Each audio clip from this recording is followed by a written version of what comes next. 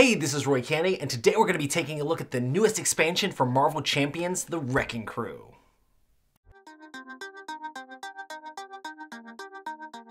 Alright, so here we have the Wrecking Crew setup. So the rules have a little bit different setup for the Wrecking Crew guys here. You're not going to be adding in your own obligation or adding in the standard stuff for the cards here. Each of the different villains here is going to have its own deck. So you have all four of the Wrecking Crew, and you're doing the breakout main scheme. So this is slightly different because only one of these is going to be the active villain at a time. And when they're active, you're going to be having that villain scheme or attack, and then you're going to be drawing for their deck for the threats and things like that. So, and the scheme, or the main villain, will be changing based off of the main scheme here. So it's kind of interesting, and it's based off of whoever has the most threat currently here. So you start with Wrecker. If you ended up thwarting down his threat here at the beginning of the villain phase, this would switch around to whoever's next in line. So then if you made his threat go down, then it would go all the way over to Bulldozer. So it's kind of interesting. They all have different hit points. And when you knock one of these guys out, you're going to completely remove the guy and his side scheme. Also, all these side schemes have a thing that if they get to 10, they trigger an ability. And then it's going to mess up the heroes. And then you're going to be removing it back down to 3. And then starting over with that. So it's very interesting because, like, when the Wrecker's going, you're going to be drawing from the Wrecker's deck and seeing what happens for all the stuff. When Thunderball's going, you're going to draw from his deck, and you're basically trying to take out all of these different heroes. Also, an interesting thing is whenever you would place threat for basically the start of the villain phase, you'd place one here, and then you also place one on each of the villain's side schemes. So then you would determine who has the most, and that would be the new active villain for this enemy phase. And it's kind of interesting because there's a bunch of cards in here as well that can like switch that up, and you're never quite sure who you're going to be attacking.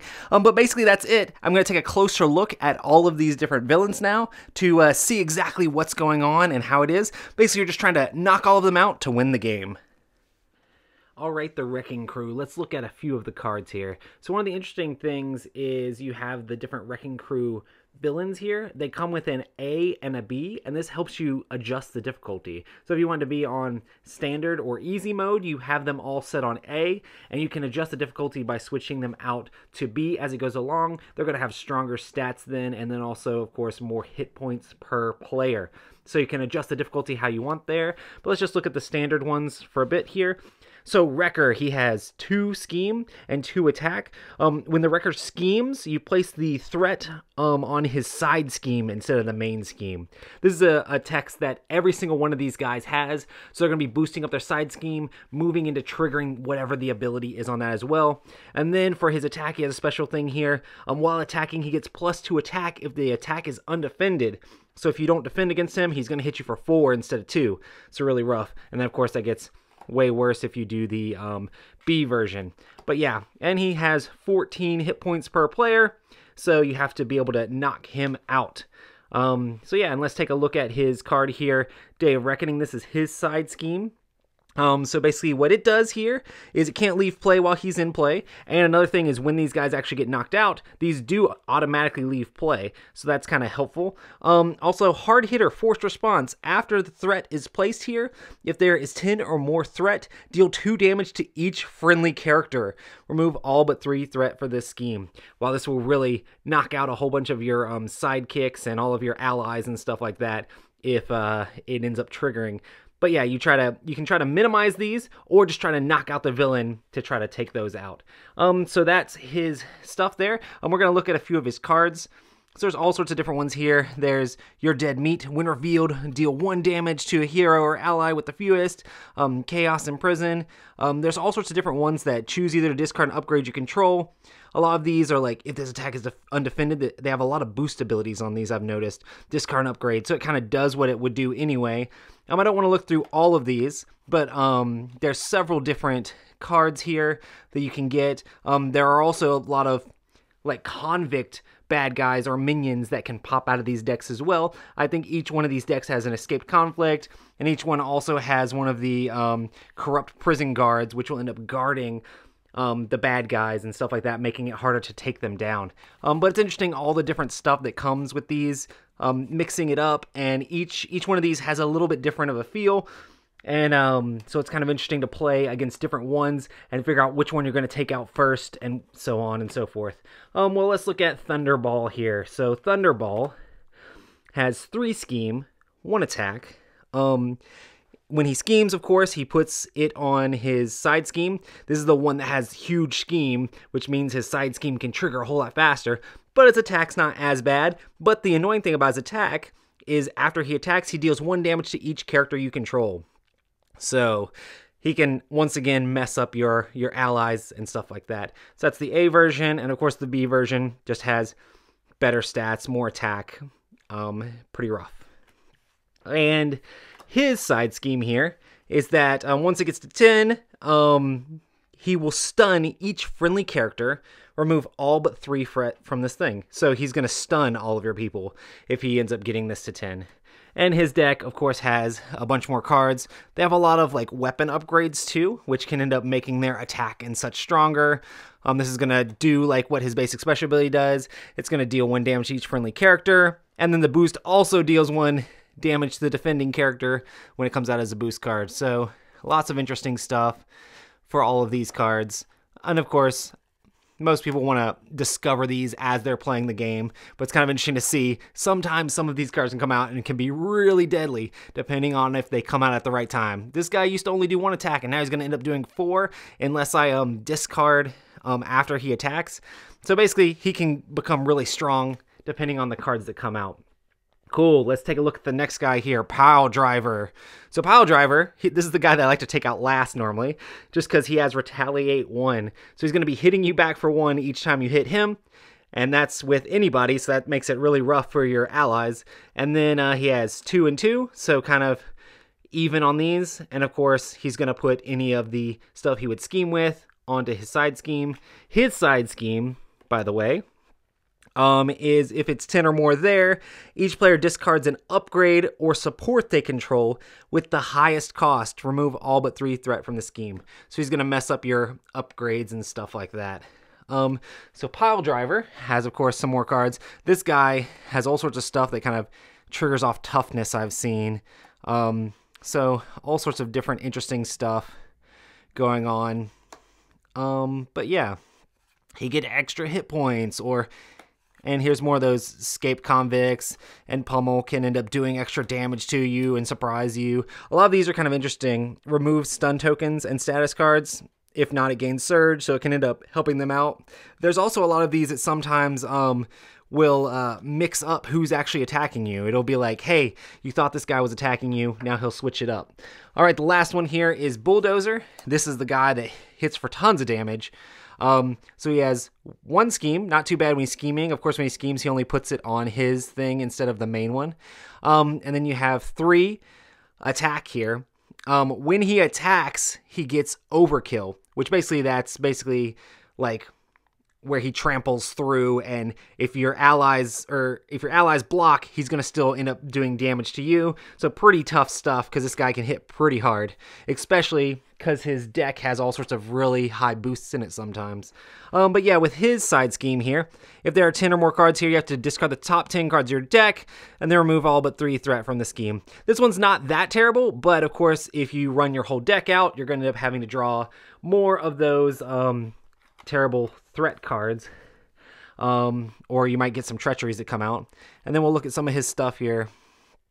Discard the top cards of your deck, so more stuff that just kind of mills your deck out.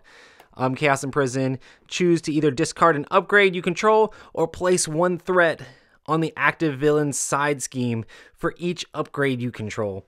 If you do not control any upgrades, this card gains surge. It's just another thing that can kind of trigger some of those side schemes. It's kind of interesting because there are certain ones. Let's see if I can find one. This one's kind of interesting.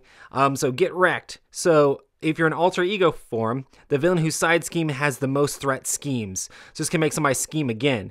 Or, if you're in hero form, the villain whose side scheme has the least threat attacks you. So this might end up making somebody attack you that you weren't quite prepared for, which those kind of mix it up. And of course, he has all sorts of upgrades to upgrade his attack and make things even worse for you when he's jumping on you. But yeah, these guys are all pretty interesting, and they have slightly different flair and feel to each of their little decks, which you'll notice as you play the game. And then we'll just take a closer look again at the main scheme here. So this is the main thing. 6 per player to lose the game, and this is going to go up by 1 each. And then of course when it goes up, this one's kind of interesting because it only goes up 1 period. So regardless of the player count, it just goes up 1. But when it goes up 1 here, it puts 1 on each of those guys' side schemes. So very interesting, as this card, each turn, it's building up all their side schemes. You're trying to min-max how people are going. Let's take a look at what I think about the Wrecking Crew. Alright, so my thoughts on Wrecking Crew. I think it's definitely very interesting how they have mixed it up a whole lot with this scenario. The fact that you now have 4 different villains that you're trying to take out, they have slightly different decks, and you're trying to like maximize like who's going to be attacking where. You're trying to figure out which side your character is going to be on based off of which villain is currently the main one. I always found myself trying to like figure out a way to engineer it so the guys that had high attack and low scheme, I was on my alter ego for, and then whenever I was against somebody with high scheme and low attack, I was on my hero form. So I was trying to like figure out how to min-max that and be in the right place at the right time. It's definitely very interesting how like it'll like jump around sometimes when you're not expecting it. You'll get a threat card out that switches who's attacking you, and this other guy's jumping in on the side. It makes it feel very thematic as that sort of stuff is happening.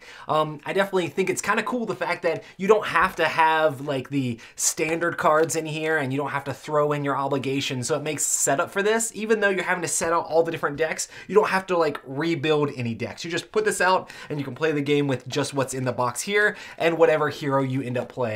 I guess technically you could play this with a side hero thing and you would probably be fine as long as you had something to use for the tokens for the game. So that's kind of an interesting thing, the fact that you don't need the standard bad guy cards in there. That's one of the things that kind of annoys me, is that you have to have those standard cards and move them out of this deck, bad guy deck, and put it in that one. Move it out of this one, put it in that one. With this one, you just play with what's in this pack.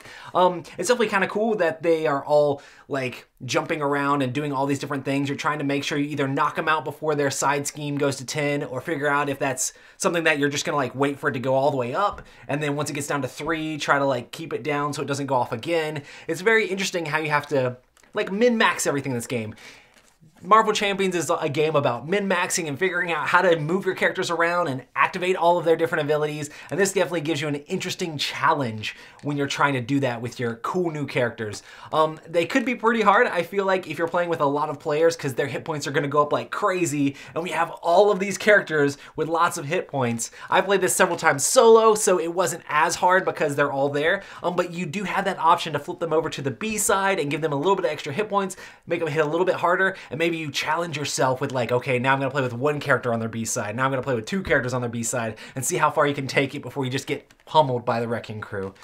I love what they're doing with these, and I love how basically every single expansion that has come out for this game has had like a different flair and a different feel to it. So if you're at all interested in Marvel Champions, if you're this far in, you probably already know. But yeah, the Wrecking Crew is great. I really enjoyed it, so I think it's awesome. Thanks so much for joining me on this review. Make sure to leave down in the comments below what hero you would love to see entering the game. I know we've got Doctor Strange and Black Widow and stuff like that coming out. Lots of exciting stuff. Oh, and Thor. I'm ready for more aggression. So it'll be cool to see where they go. But where's my Guardians of the Galaxy at? I would love to see, man, if they bring X-Men and stuff in this game, that'd be crazy. Make sure to leave in the comments what you think they should add to Marvel Champions. Thank you for joining me here on this review, and I'll see you on the next one.